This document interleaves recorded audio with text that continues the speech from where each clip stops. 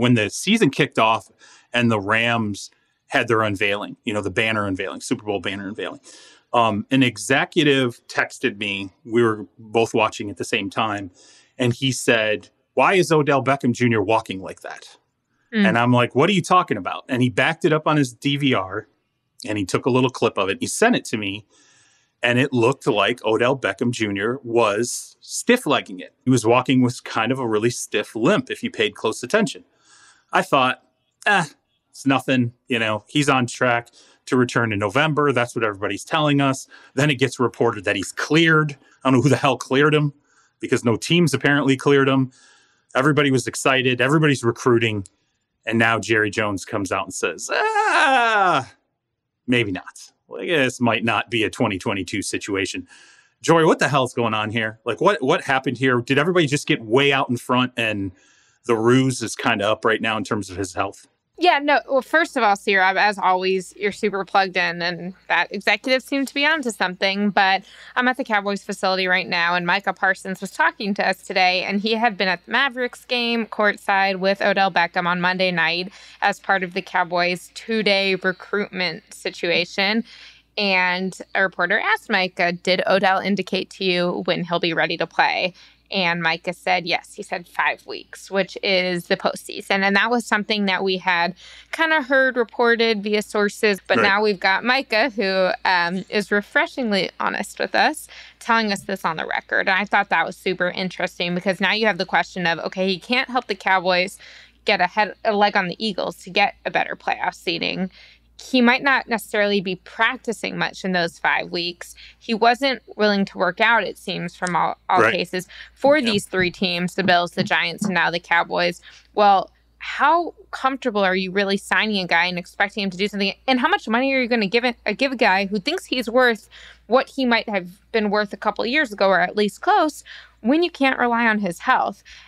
And I wrote this in my story today, but the Cowboys have really changed their tone here. You have the same Jerry Jones talking on Sunday and Tuesday, and on Sunday he's like, Dak can make music with him, and he's the real deal. He's what we need. This year's important. I want to make it work.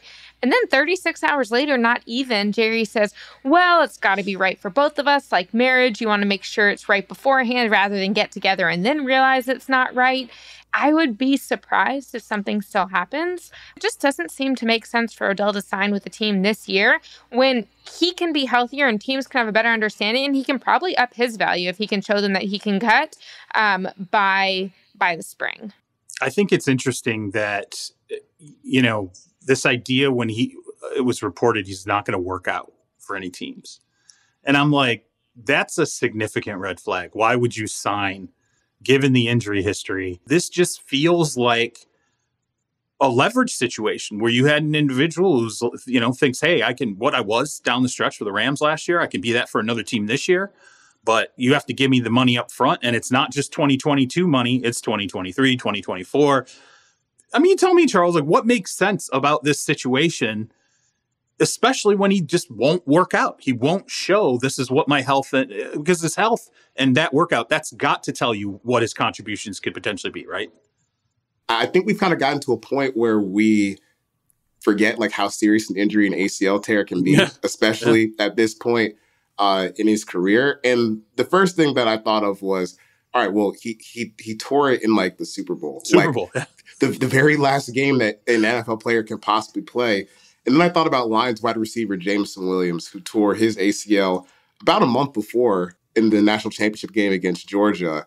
He just played his first game this past weekend. So, I imagine a guy like Odell, who has some more tread on his tires, who tore his ACL a month after Jameson Williams did. It's really not surprising to me that he's not healthy or wouldn't be ready to play at this point.